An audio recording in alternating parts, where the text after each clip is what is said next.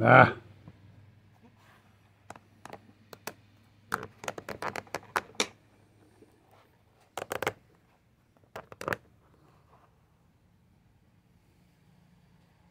Yeah, that is what it is. Silly thing. So, following the collar height on the main body surface, drill the power valve vacuum passage till it contacts the surface. Remove all the chips, deeper.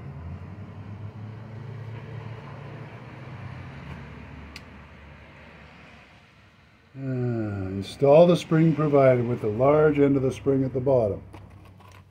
Now this was driving me a bit nuts for sure.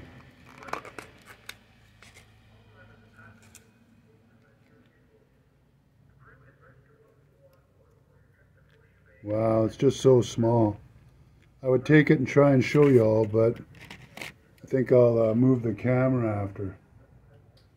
Yikes, I'm just so scared to drop any of it because it took weeks to get this to me, right? Large end of the spring at the bottom.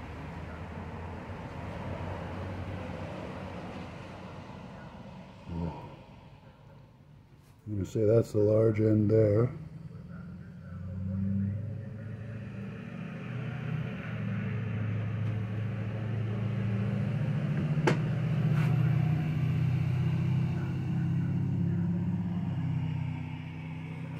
And it's in there.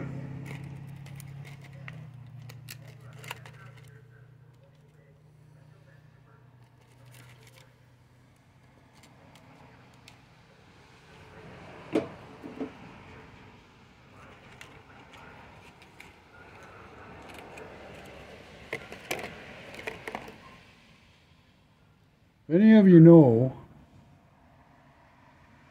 why they put the paper clip in there? Because I have no idea. It doesn't mention it in the instructions or anything. Here we go. Put the needle in there, the ball in there.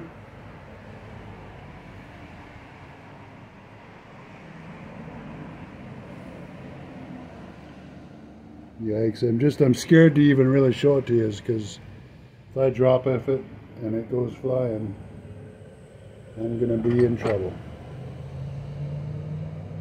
It does float up and down pretty well.